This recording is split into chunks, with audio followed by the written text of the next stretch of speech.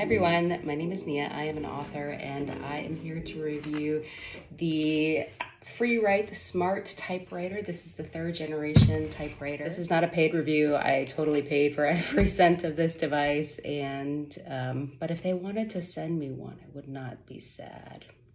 I have been interested in the FreeWrite for years. I think I first looked at it 5 or 6 years ago. And I finally was able to sell some old textbooks and scrimp up a little bit and save for the nearly $700 price tag of the 3rd generation typewriter. So in order for me to give you a perspective to see if this might be a device that's helpful for you, I'll tell you a little bit about my writing style. Pantser. I have a really hard time outlining. I'm the type of writer that I'll start an outline and then I'll just start writing paragraphs and paragraphs of setting and full pages of dialogue, and before I know it, I'm like 40,000 words in. And so the idea of drafting quickly was something that I was really interested in. I'll show you the unboxing and I'll show you a little bit about what I did to kind of do a scientific assessment of my writing. One of my very first impressions was that this was a little bit heavier than I anticipated, but let's open it up and see what's inside.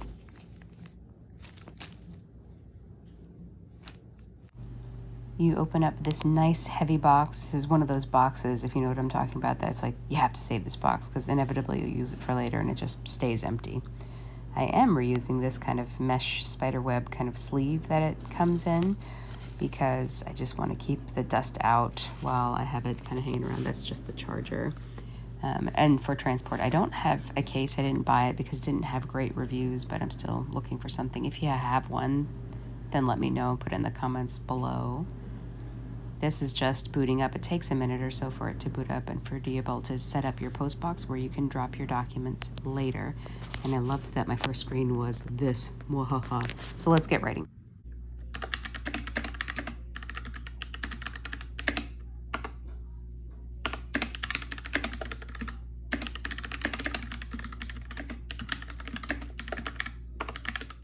The month prior to getting my FreeWrite, I measured every day in my writing sprints how many words I could get per minute, and that average was about 29 or 30.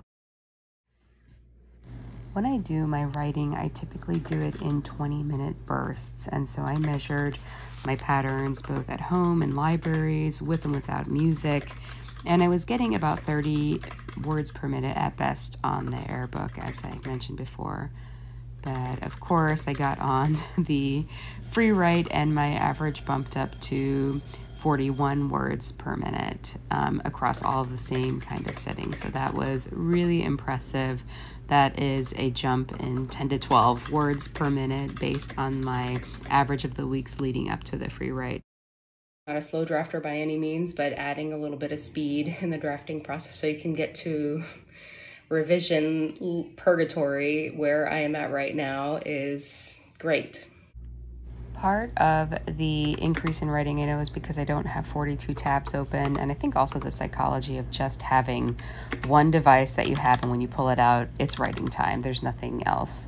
And also I'm not editing much because I'm showing you here that editing is a little bit cumbersome. You have to kind of go up to the word and then delete the whole word, so it's just way easier to import your document. I send them to the post box, which comes with it, which integrates into my Google Docs, but I like working in Scrivener, so it is a little bit, you know, kind of discombobulated when that's happening, but it is pretty fast after I have worked with the draft just to go through and spell check.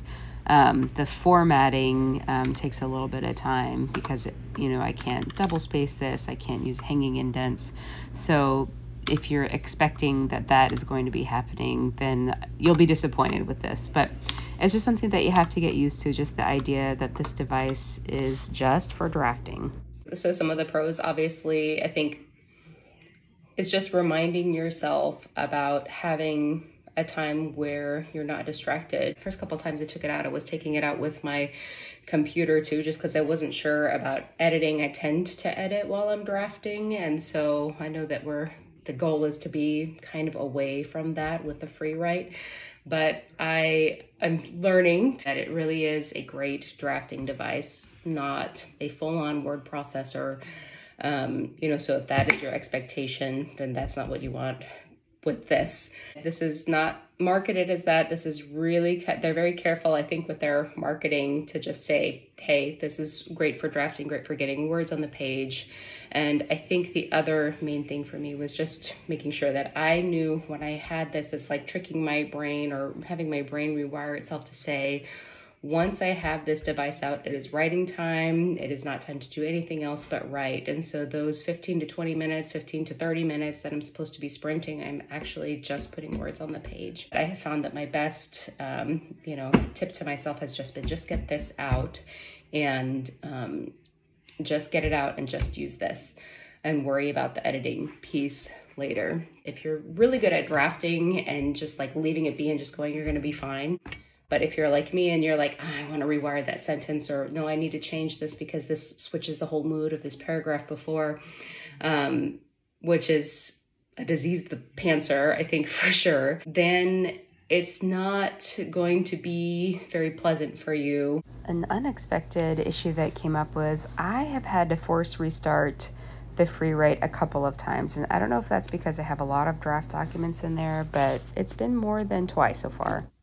I haven't had any issues when I had to force restart it, like I didn't lose any of my documents. It does take about a minute for that to happen. I thought that I had lost battery charge when this happened, but the battery holds really, really well. I only have to charge it like once per week. I've never actually had my battery run down all the way. This device has been really, really helpful.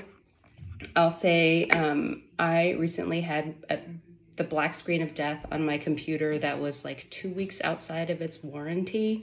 It was super sad. I thought my Scrivener was backing up into my cloud and it was just backing up onto the desktop. So I had lost a 0 draft of a novel, which was nearly complete, which isn't super terrible. I did have a minor heart attack or 3 major panic attacks, but the main thing was, you know, when I was writing, that was one of the novels that I have written that just came out like, which means that it was a lot of big ideas and not very refined. And so I had just started going back in and starting to kind of rework chapter 1, make notes about characters that I wanted to work in. So it wasn't a as devastating a loss, I guess, as it could have been. A reminder to back up your stuff, or you'll cry in the Apple store in front of everyone in downtown. It was a beautiful experience because I had been writing, and well, that happened like on this, a lot of the rewrites and kind of moods and scenes, and actually like the part of outlining that should be done before you write was done here. So I had it in Postbox. It's saved on the device, it's saved there. I back it up to my Google. It's in many, many places. So there is another benefit. So as long as it's connected to Wi-Fi, you're gonna have your documents are gonna be okay. The major con for me of this, of course, is the price. One of the reasons it took so long was being able to kind of like get together the money to put all at once into something that you might pay a lot for the cost of a laptop. I really had to sit on it for a long time and think about it as a cost in professional development. Do I recommend the FreeWrite? So I love writing on this. So I would say, yes, I would recommend it. I really wish that they had this for cheaper. I know sometimes I see the comments in their social media posts that say the price point is too high. And they're like, oh yeah, well, we have the Traveler. Well, one of the reasons why I bought this was the keyboard, and because I didn't want to get like a gamer's keyboard plus another, you know, tablet to type on. You know, this was like an all-in-one device, and it was like the e-ink is very pleasant to watch. So that for me is a major con. All I do like to support growing small businesses, growing small US businesses. That's great. I wish it was $200 cheaper. Make it a little bit more accessible. I'm working right now. It was not something that like, you know, broke the bank. You know, for many people, this is just super out of reach, particularly if writing is your only flow of income right now. So while I think writing on the FreeWrite is an amazing experience and I really like it, it's not necessary to get your novel out there. I hope this review of the FreeWrite Smart Typewriter was helpful to you. If you have one, let me know in the comments how you like it, which one did you get, and also, are you a plotter or a pantser? Let me know in the comments.